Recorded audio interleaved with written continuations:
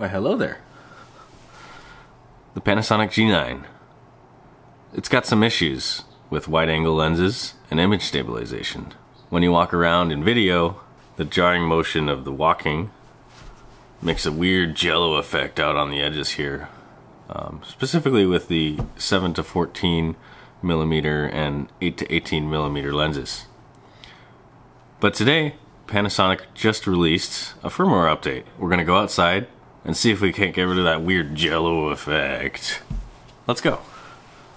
Alright, so here I am out on my rooftop and I'm just walking around.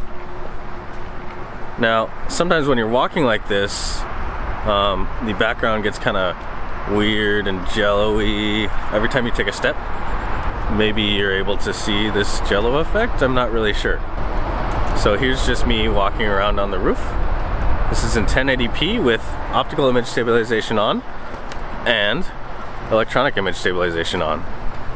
Let's switch to 4K. Here we are now at 4K. Again, this is pre-firmware update, and I'm just walking around and maybe you can see the background kind of does this weird jello effect when you walk. It's not very nice. Again, this is with optical image stabilization and electronic image stabilization on. And just one last test with the electronic image stabilization off. I think even with the electronic image stabilization off, you can still see this weird jello effect. Alright, let's go update this camera and see if it's any better. Alright, so I've updated the firmware and hopefully the jello issue should be fixed. I'm walking around, this is 1080p. Let's see how that does, and we'll switch over to 4K and see if that's any better as well. Okay, and here's 4K.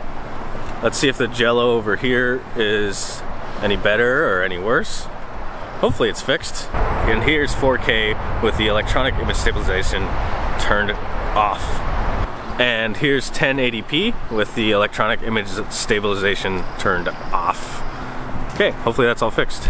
So what do you think? Does the new firmware update fix the issues with the jello? Let me know in the comments below. See you later.